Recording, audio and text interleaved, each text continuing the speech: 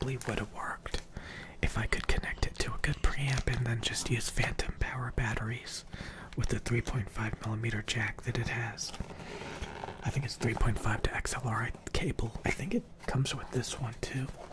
But this one supposedly has built-in XLR with phantom power. Hopefully I can open this. Okay, it does. It does come.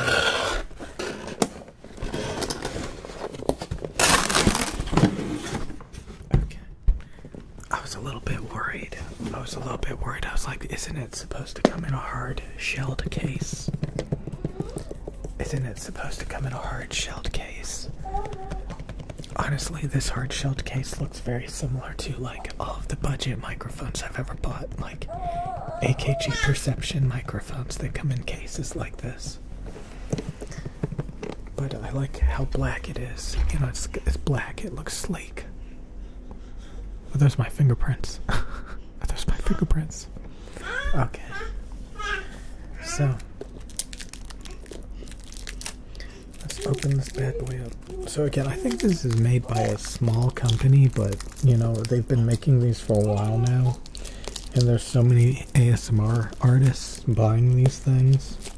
I look, you know, I was kind of, like after I bought this, I was kind of having buyer's remorse because for a split second I thought maybe, you know, a better company has come out that has created, you know, maybe something better than the 3DO. But it doesn't look like it, so.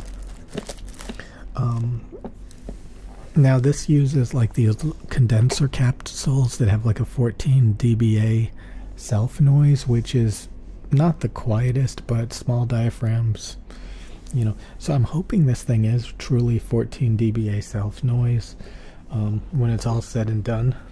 Oh my god, it's small. Honestly, it is smaller than I thought it would be. Yeah, when I saw the original box, I thought it was kind of small. And it's, you know, it's a box within a box within a box. And honestly, this thing is freaking small. It may not look it, but this thing is freaking small. That's good though. That's good. I don't want, you know, people's heads are actually not that big. You know, and you know, again, you know, if this is a small company and they've been pumping these things out for a while, you know, I hope, you know, I get a really good one. That's oh, it's got a 9-volt alkaline battery inside. To access the battery, remove these 4 screws. Okay, so you have to remove those 4 screws, and then I guess you can access the battery. I think a lot of people end up taking this sticker off.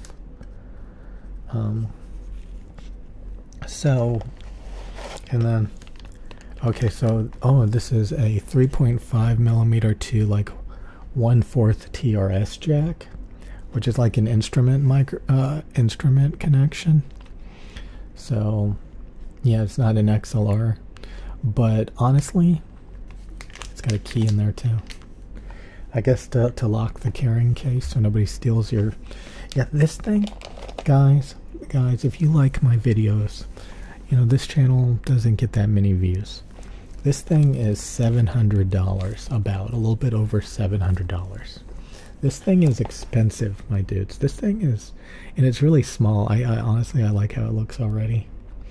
It does look pretty pro. Hopefully it's all functional, and you know, so it's got XLR on the bottom. It's got a bass roll-off switch and power for the phantom power. Yeah, you're gonna want that off if you're using XLR, but I am gonna try this first. I'm gonna connect this to my audio interface via this 1/4 TRS to 3.5mm thing. That's actually pretty ingenious, and then you use the phantom power battery. And if that has the same quality, audio quality and stuff, yeah, you connect the 3.5mm to this thing. So if the 3.5mm to TRS with the built-in battery has the same audio quality as going straight through the XLR, then I wasted quite a few $100s. Like, I think it's $399 for without the XLR. And this thing's, so it's $400, and this thing's like 600 something, almost $700 with, you know, tax and shipping and everything. It's $700 plus dollars. So 400, 500, 600, couple $100 more.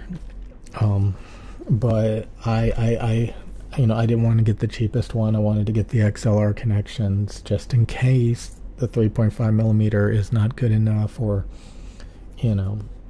So now they do have an even more expensive one, like a Pro one, and that uses more expensive capsules, condenser microphone capsules, but it actually has much higher self noise, like 24, 23 dBA, somewhere around there.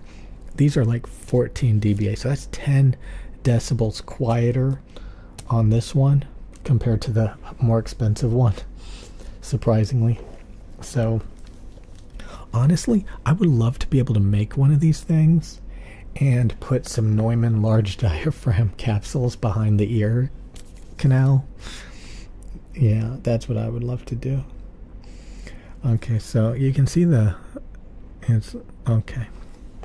So, you know, maybe I should have just got the cheaper one and connected it to my audio interface via this, if the audio quality is just as good.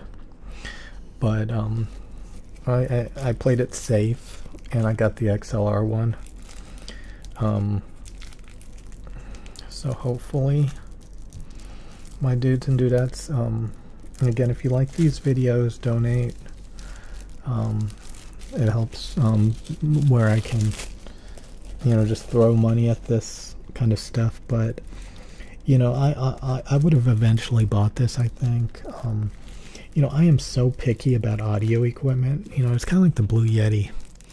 You know, it's just, you know, again, the Neumann microphones are better than any other microphone I can get. But, you know, these have higher self noise. The frequency response is not as good, but you get these soft ears. Yeah, the ears are pretty soft. They're pretty rigid though. Okay, so I'll see you guys in a little bit. Again, this thing's pretty expensive. Thanks for watching.